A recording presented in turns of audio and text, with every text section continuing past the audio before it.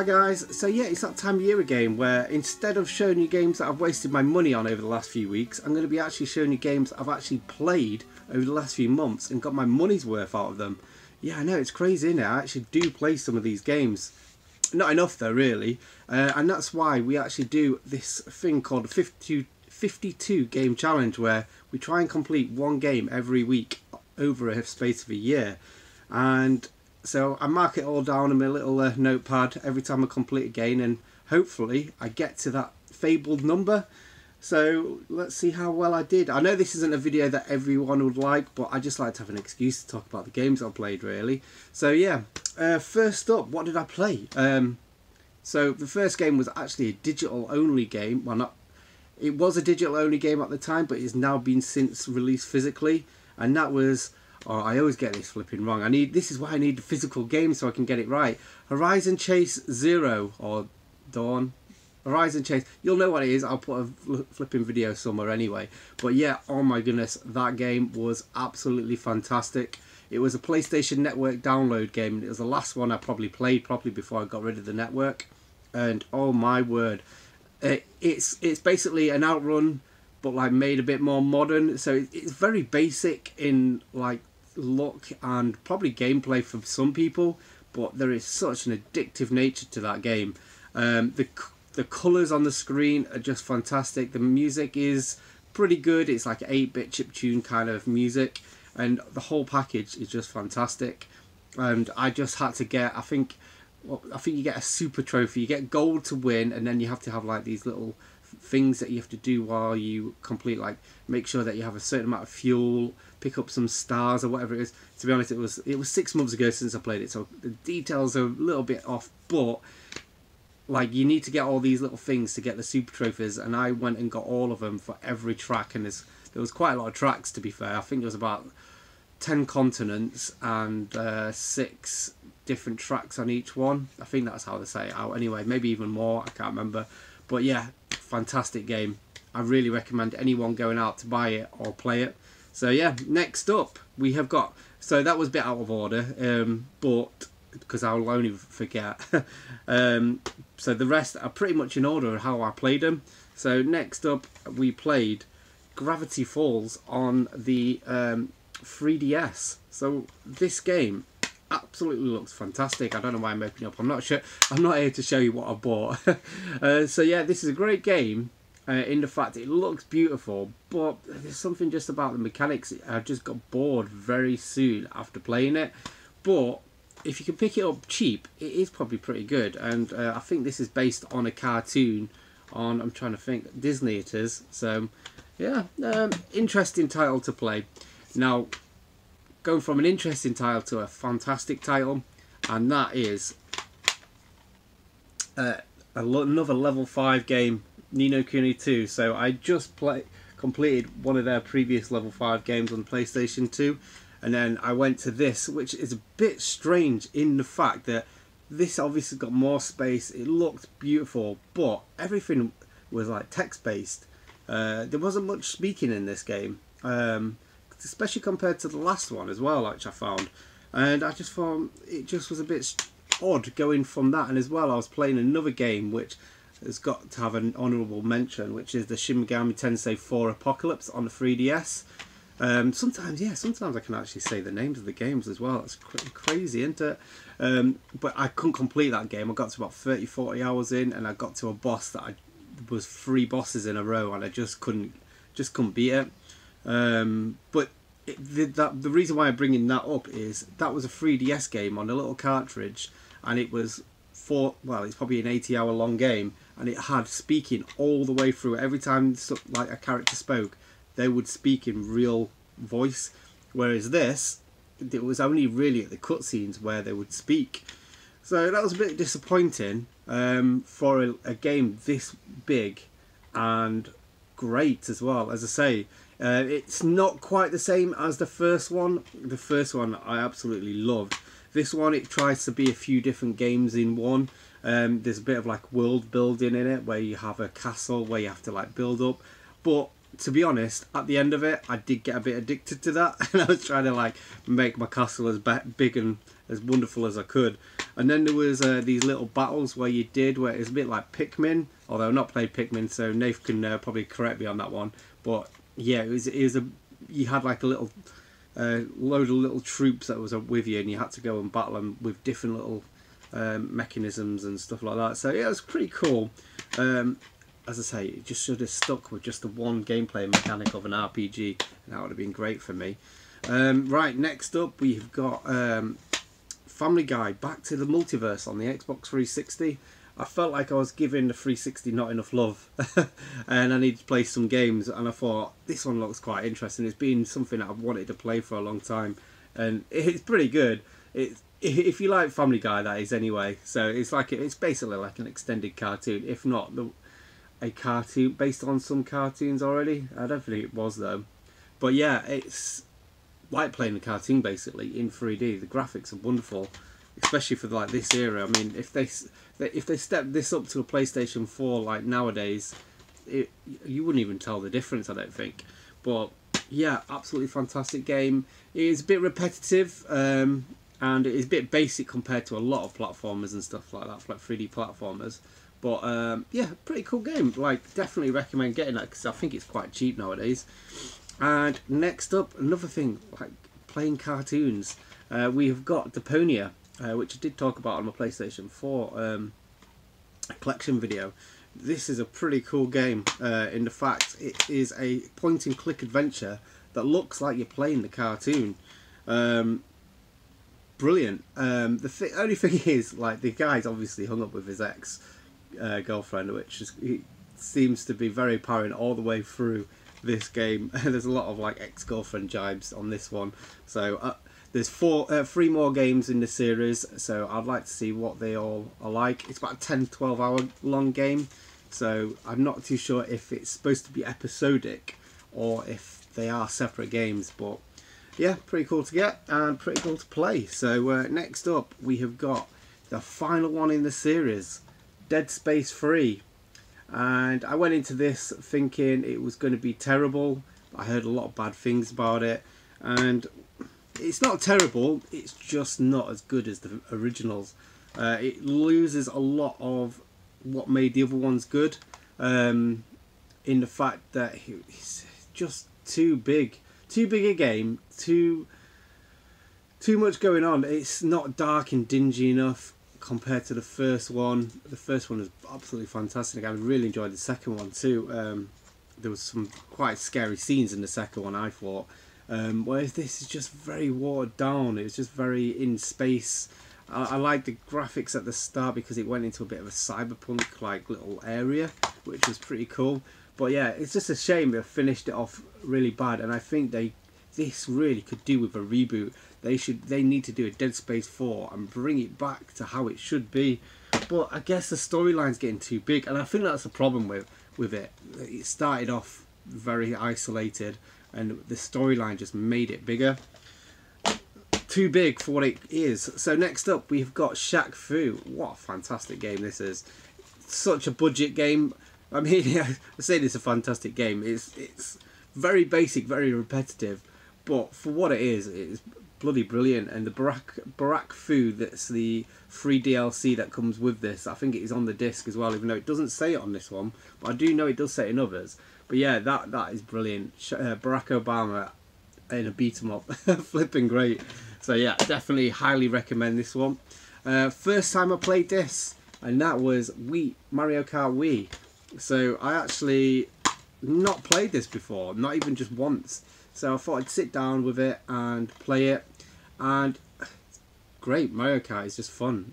I did every match in the 50cc, every match in the 100, and going on to the 150, it was an absolute nightmare. You just get to the finish line and then you just get blue shelled. I don't know how you're supposed to win in this game once you get past there.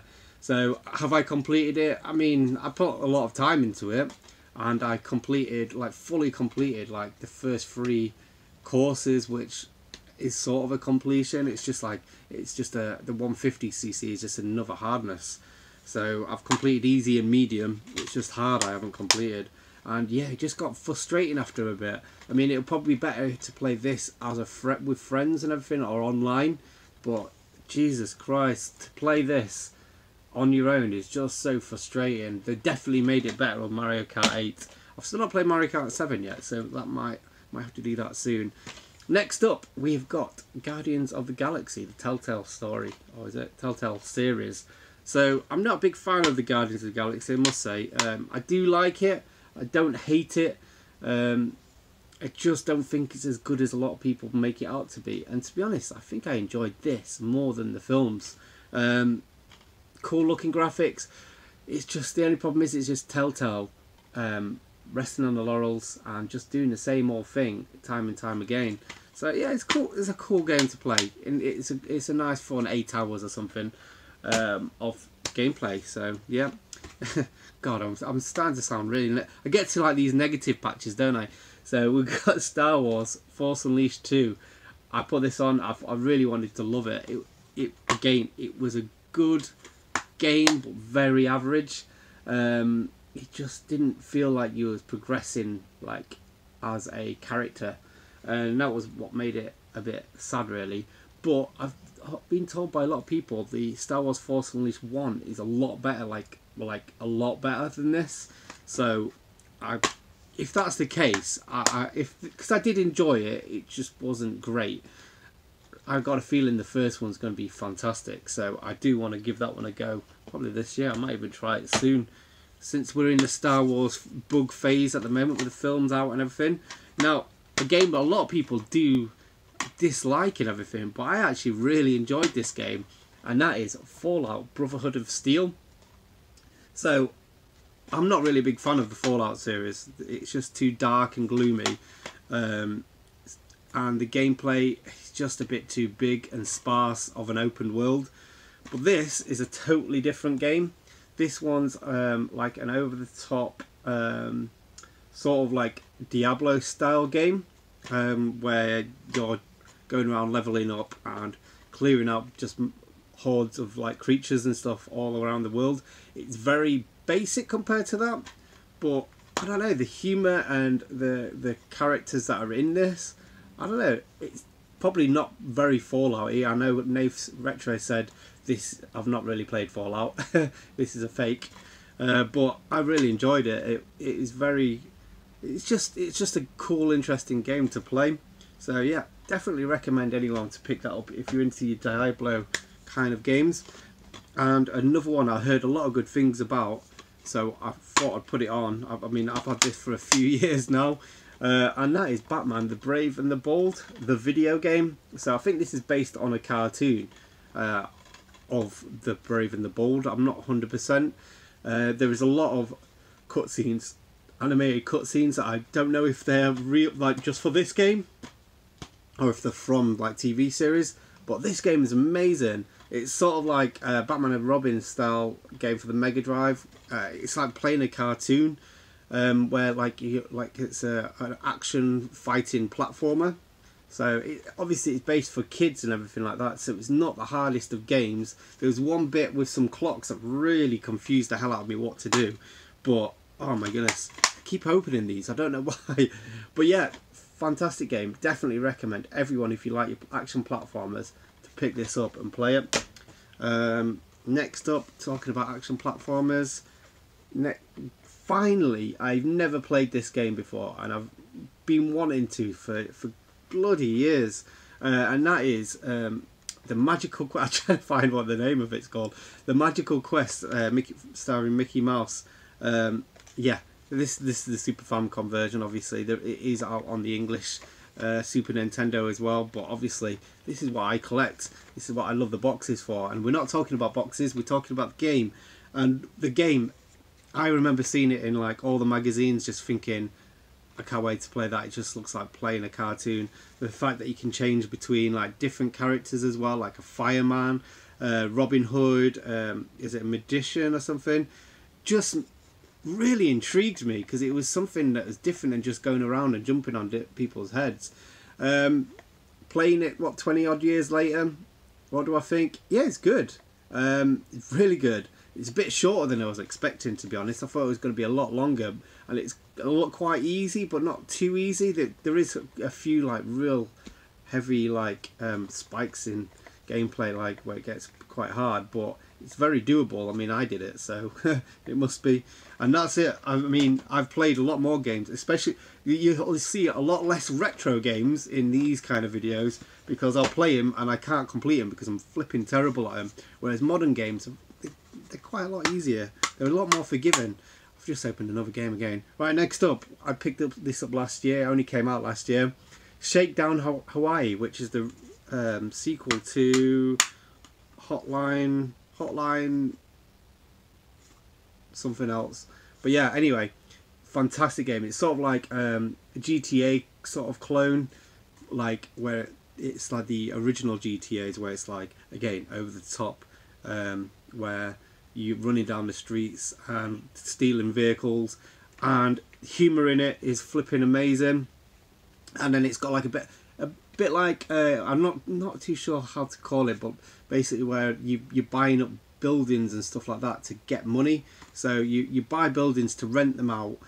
That sounds really boring. It is the boring bit of the game, but then as well it's quite addictive, because like every day you get like a report to say how much money you've earned that day through making rackets, where like you go into a store and like you basically take over that store with force, and then you set like a price, how much they have to pay you every day or week or whatever it is, and then you buy up all the different like buildings and then you rent them out. And then it sounds boring, but it's not, because it's like lots of humour in it. It's fantastic game. Again, I preferred the first one. It didn't have all of this extra guff to it, but both games are amazing in their own right. And this one's a bit more, I think the other one was a bit more 8-bit styled. This one's a bit more 16-bit styled. But yeah, amazing game. Amazing game. Sequels. We're talking about usually the last ones where I've said the previous ones are better. Well, this one, quite relevant now actually, because of the TV show. But yeah, I played Witcher 3 last year and I absolutely fell in love with it. A lot of my friends was telling me like The Witcher and The Witcher 2 at the time were the best games in the world. Like they always played them on the PC though, because a couple of my friends all play PC games. So I always had this in the back burner. I can't remember when I picked this up, because I think I might have had a few just to get condition right. I know I definitely did with PlayStation 4, but yeah, fantastic game. But I wish I played this one first than the third one, because going back to this one, it feels very clunky, and I'm missing a lot of the the world, like the scenes where like basically you're going into like different places and everyone recognizes you, and like you have like a full-on like world to explore. Whereas this it's very like segregated compared to the new one, which obviously that's all to do with the size of the discs, the power of the systems and everything like that. But it's a pretty good game. I don't see how it was the best game ever at the time, because I do feel like there was a few better games than this. The frame rate's a bit choppy on it. Yeah, if you've not played either of these two yet, play this one first and then play the third one. Like, you'll not regret it, because they are brilliant games, especially if you've got into the TV series as well. I know a lot of people starting to watch that and then go, oh, let's try this game. But then that's because of that, the games are going up in value, because everyone wants to play them. And talking about games based on franchises, Ghostbusters for the PlayStation 3. This has been remade for the PlayStation 4 and Switch, I believe, as well. So I played the PlayStation 3 one because it's what I had. And I think I paid £1 for it instead of paying 30 quid or something stupid. But yeah, so this is basically Ghostbusters 3. It's got all the actors in it from the films, all doing a new storyline. Although I say new storyline, it's still in the old hotel and everything like that. There's a lot of repeated stuff from the TV series, but like done a bit differently. But I think that's just what Ghostbusters is. It's just like a rehash of everything. So looking forward to seeing the new film. The new film looks pretty interesting. At least, it's taking its own take on it instead of like continuing from the original franchise. Oh, next up, a game again. I've had this for quite some time, I think, and I'm so glad I've actually got around to playing it, and that is Klonoa. So I actually played the sequel, Klonoa 2, last year, I think it was. But this one, hands down, beats it. Like, it's so good.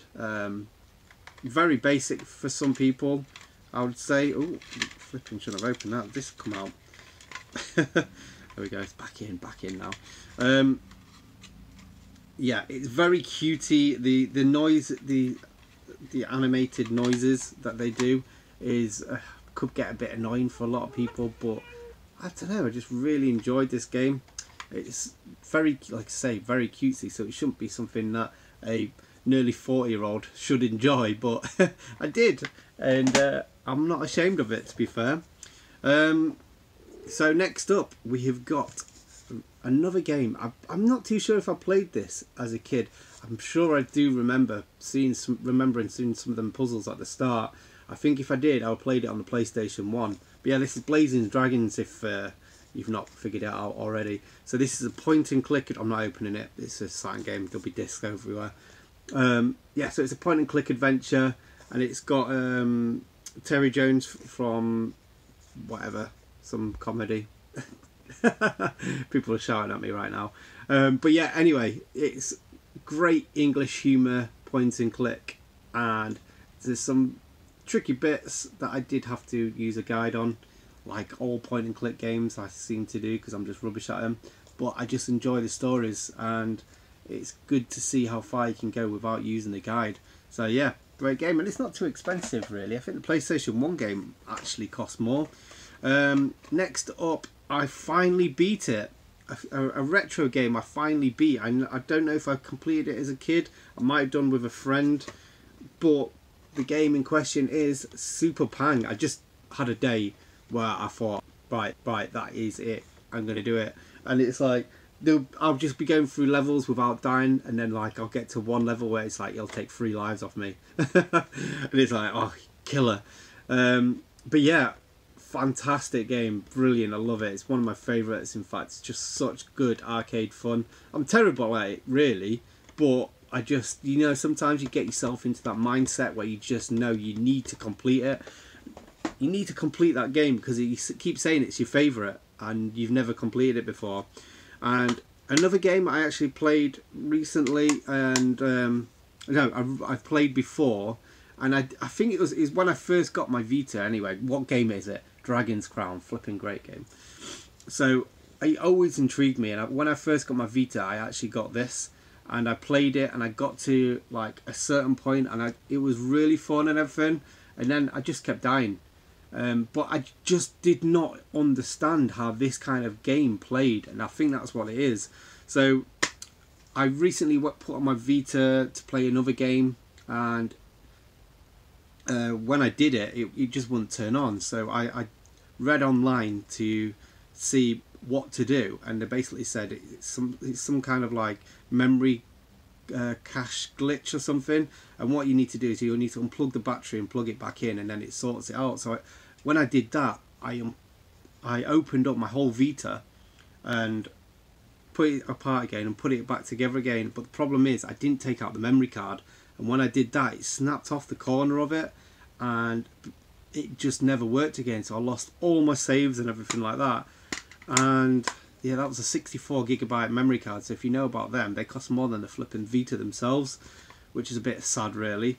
But yeah, because of that, that just made me think, right, I'm just going to start this again from the start and then see what to do. And it twigged. I just understood how to play these kind of games again, because I had, as I say, I only really started playing games again, like modernish games, probably about 6-7 years ago really. I got a 360 when I was collecting my NES games, and it just made me, I didn't really have many games like this on the 360. It was only when I've been getting the PlayStation 4 and the Vita when I've started playing more games a bit like this. So this is it's sort of like an RPG, sort of like a Golden Axe kind of game.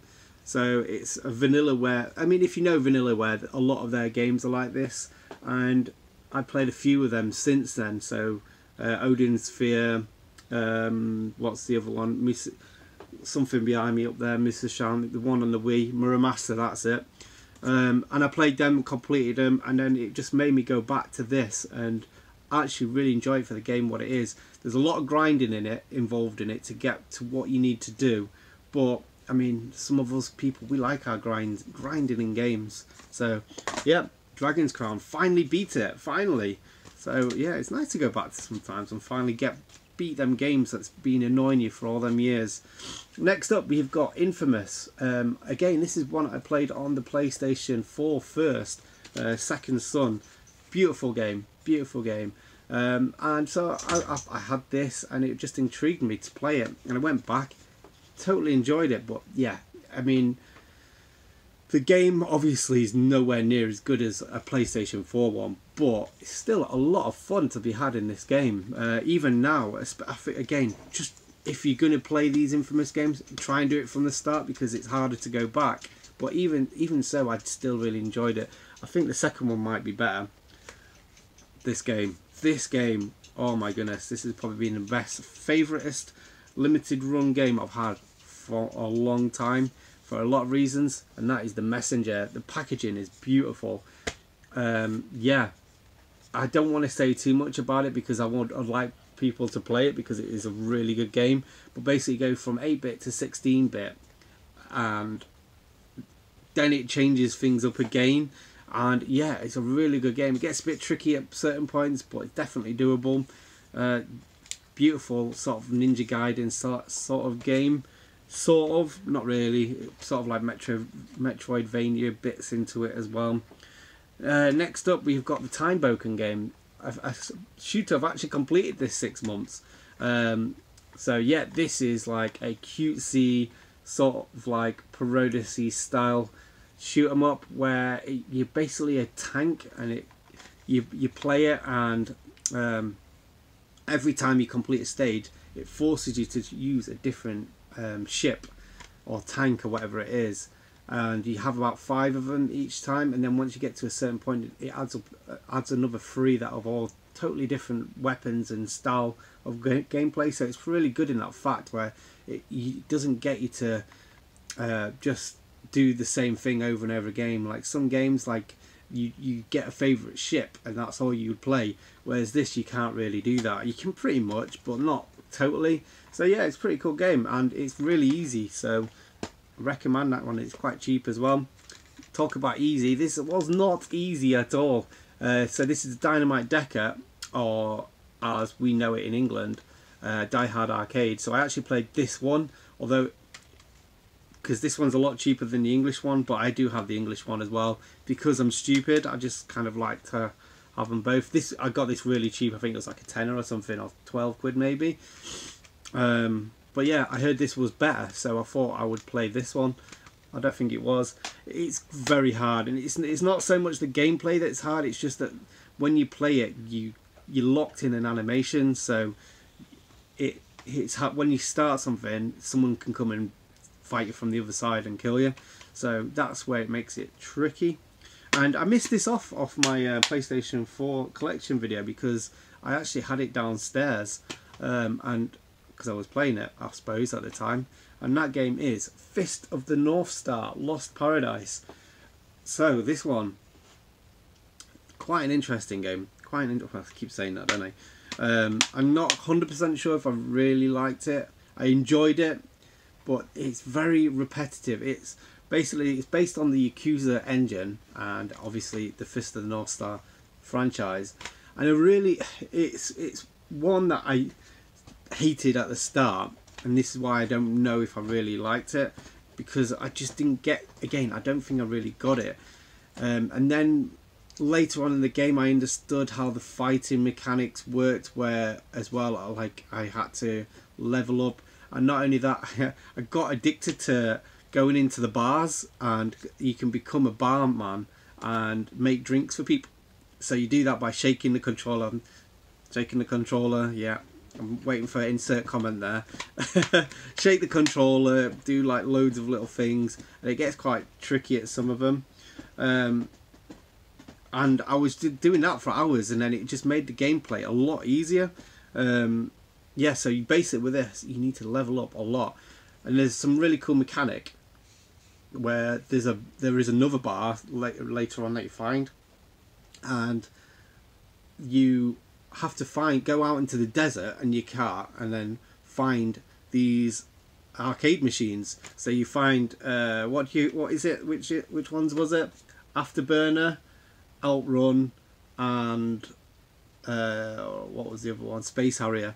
And then you find a Mark III Master System, basically, but the Japanese one, Sega Mark III, and then you find Fist of the North Star on cartridge, and you go home and play that, which is pretty cool. You play the original ones. So I was playing them more than I was enjoying them more than I was actually enjoying the game. So if you like your old arcade games, get this, because it's quite fun. To be honest as well, I think I must have put about 15-20 hours in, and I got to the last boss, and then after I died on the last boss, and then I realised I needed to level up more, and I think I put another 10 to 15 more hours into it after I got to the last boss and died, and enjoyed it more because I realised how to play it more, and it opened up the game a bit more. I would have missed out a lot if I just beat the boss that first time.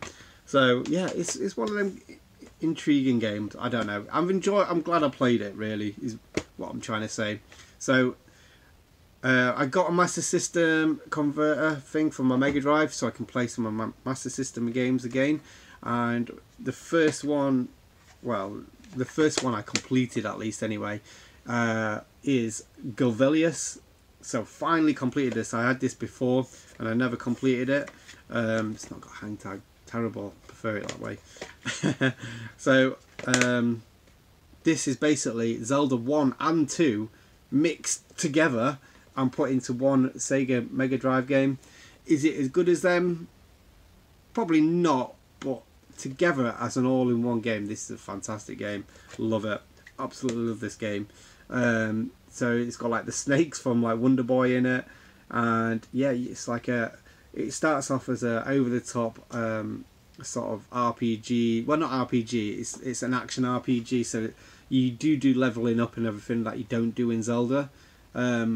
So that makes it a bit easier, and then you have to get like you have to do little tasks to get further and everything like that. Find little things, and yeah, really good game.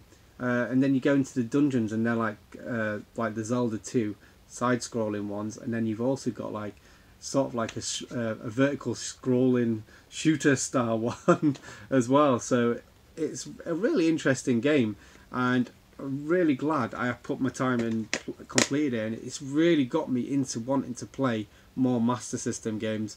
Flipping love the system. This is the system I'm going to be focusing in more this year. So yeah, nearly there now, guys. So next up, another game I kind of love to hate, and that is the Bard's Tale. So I've never played the Bard's Tale before, and this is the, what is it, remastered and re-snarkled one. So basically, I don't think it's remastered. I just think it just put the PlayStation 2 version onto a Vita car, really. So pretty good game. I really enjoyed the humour, and that's what made me progress through the game, because the game got very hard. I don't know if it was me not knowing what to do. Again, it could be because I'm flipping stupid. But I got to a point where I was enjoying the fighting and the fighting mechanics and everything. Again, this is a bit like a Diablo or that Fallout Brotherhood game that I was playing earlier. And whereas I love them kind of games, but as I say, I was getting all this money and I had nowhere to spend it, and I don't know if I was looking for shops and everything like that to see if I can upgrade my armour and everything like that.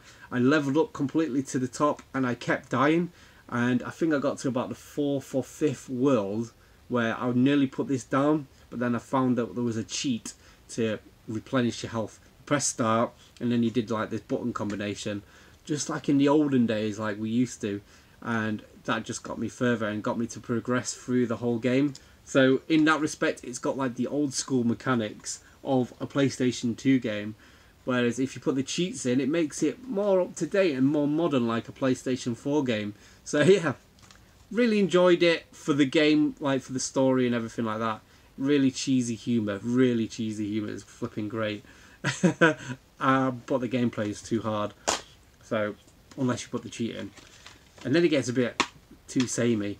So next up, you've not seen me pick this one up yet. This one is, I actually picked this up on what's it called, Black Friday. I think I paid £10 for it, maybe 11 quid. And that game is God of War. So this is what I finished the year off with. This is the last game I completed, and I was telling Dylan and everything because he was asking me what I was thinking about it, and yeah, I didn't like it to start with. It's beautiful, don't get me wrong, but I don't know. It just didn't feel like, well, it's not like a God of War game. It's totally different, but it just felt a bit averagey. Like, it looked beautiful, but everything was too sparse. You had to walk too far to get to the next enemies. But as you level up and get better, it did make the game a lot more enjoyable. Once you started exploring a bit more and realised it's not a God of War game, because it's not a God of War game, and I think that's what I needed to do. I needed to get that notion out of my head because I just kept thinking too much about that. But yeah, really good game and really beautiful. I've got PlayStation 4 Pro, so I put it on and I thought the PlayStation was actually going to explode when I was playing it. It just made so much like loud noises, so I'm a bit scared to play that. It's not, I mean, it's used to me playing 2D platformers, for God's sake. I've got PlayStation 4 Pro and I don't use it to its full maximum. But yeah, I chose, I think it was performance over graphics with this one, so it was the 60 frames per second rather than the beautiful, the better looking graphics. I just felt it played a lot better to do it that way. If anyone played it in the other way, let me know. That'd be quite interesting to see, because I'd imagine a lot of people picked this up on Black Friday, because I do know it was definitely 10 quid at some places. It was such a bargain to get, but I wanted to have the one that wasn't the essentials. So nice one, I've finally got it. So yeah, a bit of a pick. Oh, it's got to be a pickup in every one of my videos, so that was my pickup of this video. So yeah, that's what I played. I tallied it all up, well, previously tallied it all up. I completed, out of 52, bit of a drum roll, 53 games. I just flipping made it. So if you want to discount that flipping Mario Kart one, I've still managed one game a week. So I think that's quite good going. And as I say, I really enjoy having this little challenge just to keep me going, because a few of these games I would have given up on, like that Bard's Tale. If it wasn't for the 52 game challenge, I probably would have just given it up and gone to the next one. And it's just nice to have that completion in your little pocket. And as I say, I like to talk about some of these games. I have rushed it a bit. I'm just thinking next time, shall I do this, because I did this 6 monthly, so I split up in half of the year. Maybe I should split it up every 3 months, maybe not 3 months, 3 a year maybe. What's that, every 4 months? I might just do that instead going forward, because it's something I will be doing again. So anyway, if you enjoyed that, give me a thumbs up. I'm trying a new thing, you see, new year, new me. Give me a thumbs up, and if you've not subscribed already, give me a sub. So thanks for watching, bye.